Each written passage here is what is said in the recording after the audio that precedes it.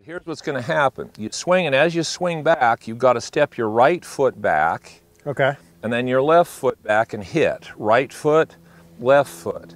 So you're constantly moving away from the ball. Okay. Okay, so here's what we're going to do. So you start here, you make a swing. Right foot back, left foot back. Right foot back, left foot back. Right foot back, left foot back. Right foot back, left foot back. So you're constantly moving away. You're straight line. Straight line. Say right hip back, yep. Left hip back, right hip back. So you feel like you're moving in a straight line. Okay, got it. Now, if we put it on the video, yeah, your freaking hips are going to turn both directions, but you feel like you're just walking straight backwards. See, when you walk, yeah, when I walk backwards, my pelvis rotates. Yep. But it's a straight line force. Yeah. See what my hips are doing? They're turning. Yep. But I'm working in straight line forces. Yes, got it. That's how your body works. Yep. So all we're doing is tuning into right hip back, which is turning your pelvis. Yeah. And you're moving away from the ball. Okay, so you swing forward, and then your right foot drops back, then your left foot drops back, and you hit it. You're good. Okay. And then you just keep going. Okay. Just hit them easy. You want to stand there? Yeah, I'm good. Okay. Nice and easy. You only hit it maybe 100 yards at the most. Back, back, back, back, back, back, back, back. Good job. Now, if you watch that on video, yeah, you don't move up into any of those shots. Yeah, yeah. Why? Because the task is to keep moving away to hit the next one. Yeah. So a lot of people say, I early extend. It's just the wrong picture. Yeah. If you can do this drill, you're not going to early extend. Can I do that one more time? You feel like you're just going straight back. You don't feel like you're turning your hips Not at all. When you see it on the video and you watch your hips, they're turning a bunch. Yeah. But you don't feel turned. Yeah. You feel your joints moving straight back. Got it. Okay. Yeah, yeah, I got you. I hit the shaft a couple times. That's okay. Yeah, no, I'd like to do that You hit every again. one of them. You didn't miss any of the balls. Yeah, I think, you know, and a lot of these pieces too, which I'm catching the drift now, I believe, the straight line and moving the joints and having the rotation of the other pieces are happening as a reaction to those. I'm not thinking turn and I got it. Yeah. Thank you. See, we got trying to force our bodies to do things they already know how to do. Yeah. So, like I say, it's rotation's an effect. Yeah. And when you're walking backwards, your hips are rotating. Yep. But when I'm walking backwards like this and my hips are rotating, you're not going, I'm not trying to turn my hip and turn my hip and turn my hip. And if you said, to walk backwards, Mike, you turn your hip, I'd go,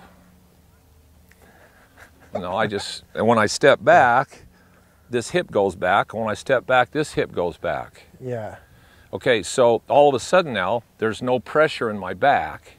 Yeah. Because I'm pushing my joints back, and that's what's making me rotate. So like when we're watching a video and it looks like there's a flaw in there, we're band-aiding a lot of those micro pieces and not in fact changing the root of the movement. Yeah, you don't even know what the root of the movement is. Yeah. What you just said there is typical of what I see in the industry. Yeah. They don't know the cause of the movement. They see the positions. Yeah. This is off. This does this. I go, yeah, it does that. How does it do it?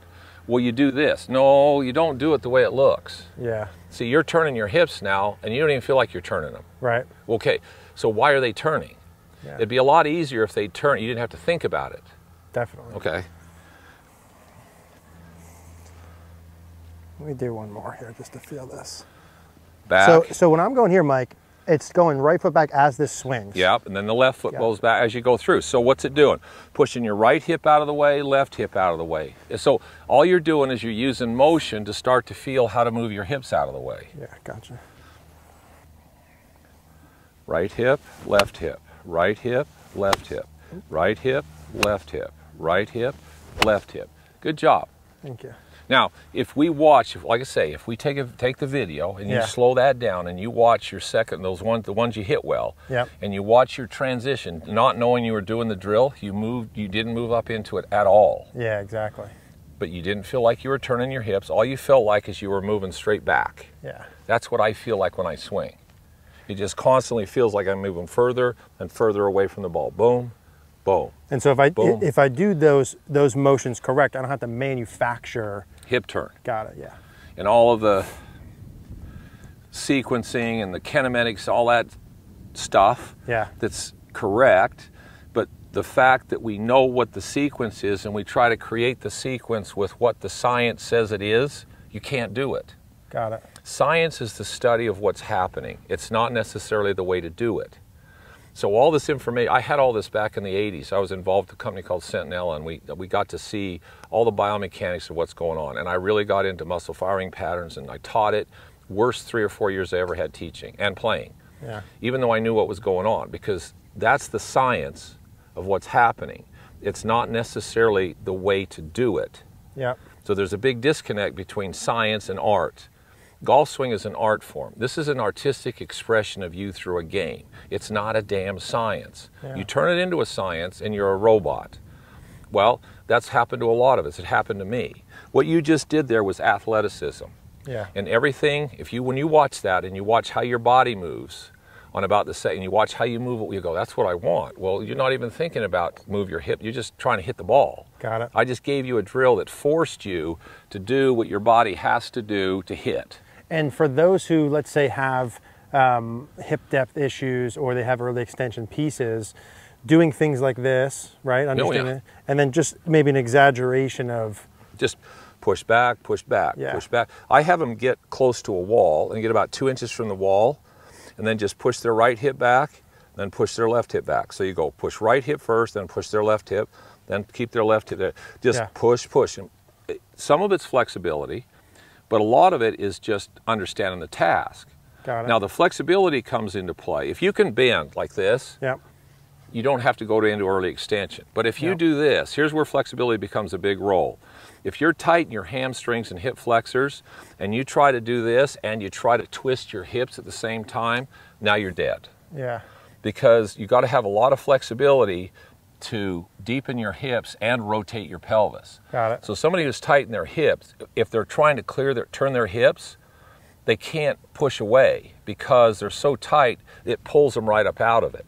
Gotcha. So somebody who's really tight, they can get their hips back, but at impact, their shoulders and their hips, there's not going to be much separation.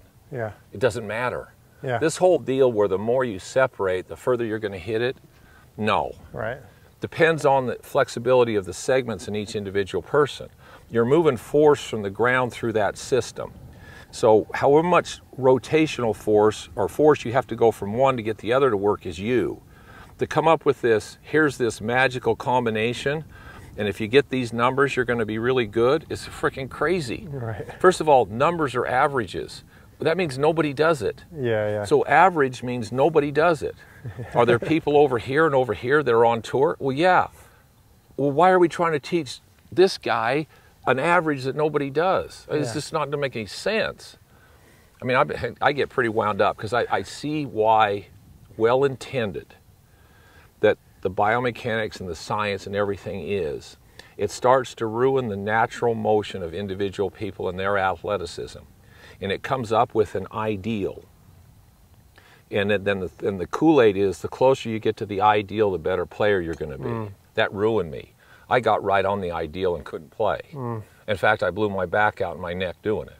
So I get it. Yeah. The ideal made me worse. Yeah. Well, now I know what ideal is for me. And that's all we're doing. That's what you just did. Yeah, yeah. And as an athlete, you picked up the motion and you had to walk away from it, and your hips are turning, and you're not even thinking about it. Yeah. That's where golf should live, rather than standing there all static trying to make everything do this. Love it. Perfect. Done All deal. right. Thank you. Beautiful. Beautiful. Perfect. That's killer. Killer, killer, killer.